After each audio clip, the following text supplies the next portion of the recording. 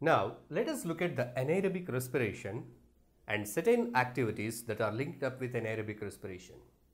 So, anaerobic respiration is basically two types. As we discussed earlier, in one kind of anaerobic respiration, that is in bacteria, and just before we discussed that even in our muscles, in some cases, in certain situations, anaerobic respiration takes place where lactic acid is produced, and the other case, in case of yeast, ethanol, alcohol is produced in the anaerobic respiration.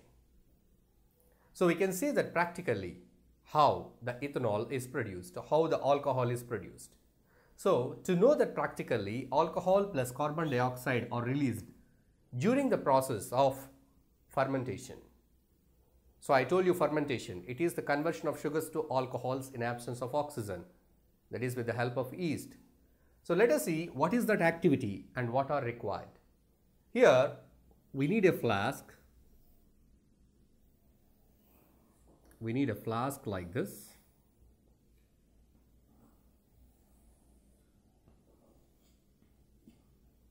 So in the flask we need to take some solution. What solution we are going to take? We are going to take glucose solution. We are going to perform anaerobic respiration. That means absence of oxygen. So there should not be any oxygen in the raw material we are taking. So we prepare the glucose solution. Will it contain oxygen? Of course, it may contain some dissolved oxygen. We wanted to remove the dissolved oxygen also. So that is the reason boiled and cooled glucose solution. When it is boiled, the oxygen goes out, the boiled and cooled glucose. And one more thing, to test whether if any other oxygen is present, we can add Janus Bree reagent to that. So in such a way you have taken the glucose solution. So now what is there in the flask? The top area is empty. That means there is air. The air may contain oxygen. So we don't want any oxygen in the content. If oxygen is there, no anaerobic respiration takes place, aerobic respiration takes place. So first we have taken the glucose solution, and to this we are going to add the organisms which are capable of doing fermentation. What is that organism? Yeast. So yeast is added to this glucose solution. Yeast and glucose, they can carry out fermentation, but there should not be oxygen.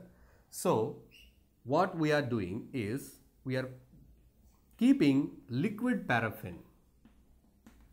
Liquid paraffin. Paraffin is a fatty, oily substance. So this oily substance, it covers the liquid. It does not allow any air to come in contact with the liquid bottom. So we know that oils, they float on water. The liquid paraffin floats on this glucose solution. It acts like a film or a cover. It does not allow any air to interact with the glucose solution. So there is no chance of oxygen interacting with this glucose. So now we made the glucose free from oxygen. So what we are doing now, we are going to arrange a cork like this, and we are inserting a tube into this liquid. So this U-shaped bent tube, we have taken a bent tube, and we take the bent tube to a test tube. So the test tube, it contains calcium hydroxide or calcium lime water,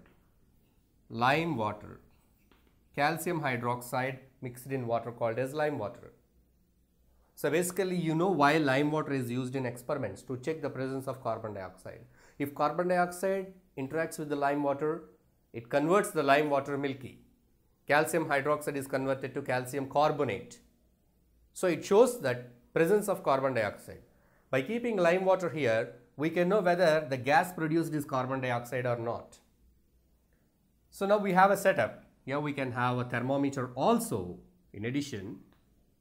Now let us see. The glucose and yeast, they react. The yeast, they convert the glucose into alcohol by anaerobic respiration. And during this process, carbon dioxide gas is produced. and this gas, it escapes through this bent pipe and it enters the test tube which contains lime water. So when the carbon dioxide enters into the lime water, the carbon dioxide gas reacts with calcium hydroxide and it makes calcium carbonate. The lime water turns to calcium carbonate, which is milk white, so milky.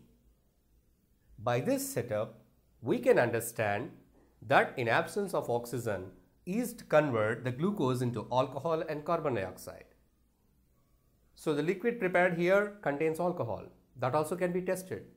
Alcohol has got different tests. So by that we can confirm the material synthesized or prepared here is alcohol. So this process, conversion of sugars to alcohols, is termed as fermentation.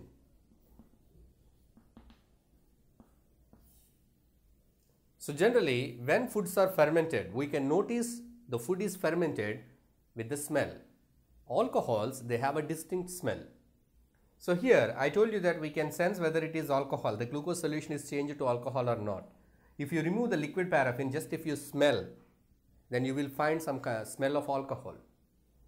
You might have smelled certain alcohols like spirit, surgical spirit, the spirit which is used to clean your skin in hospitals, and dressing time they use the spirit.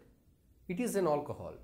So you can observe the change. The glucose is turned to some alcohol by smelling it. Even certain foods get fermented. If you see that idli or dosa batter, they prepare idli batter or dosa batter in the previous night to make the dosa. So what happens? If you leave the batter outside the refrigerator for 1 or 2 days, so you see it becomes frothy. So many gas bubbles enters into that and it gives some different odor, sour smell. So that is fermentation. In your lower classes, you have seen the experiment with maida dough. Adding some yeast to the maida dough, it makes the maida dough to rise, which makes the bread so soft and fluffy. So all these are examples of fermentation, commercial use or application of fermentation. So fermentation is a process on basing which various alcoholic beverages, beer, wine and other beverages are prepared by using the microorganisms. So, and in this, you may get one more doubt. How do we separate alcohol from this mixture? The glucose and yeast. Will the whole solution turns to alcohol? No. A part of this solution, it became to alcohol. But how do we separate? How can we separate? You learnt in your chemistry lessons how to separate two miscible liquids. Alcohol and water. Alcohol has got low boiling point. Water boils at 100 degrees Celsius, but alcohol boils at 70 degrees Celsius. Now by a process called as fractional distillation. Fractional distillation, when a mixture of water and alcohol are boiled, the alcohol starts boiling at 70 degrees and it is evaporated.